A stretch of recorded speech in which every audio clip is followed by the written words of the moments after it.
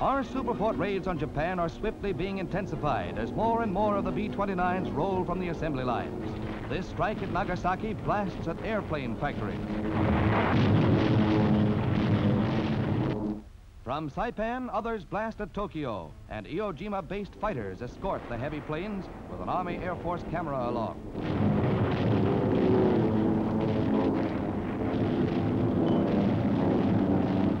Flak is heavy, but Jap pilots were caught by surprise to find a fighter escort, and scores of enemy planes were picked off by the Mustangs from Iwo Jima.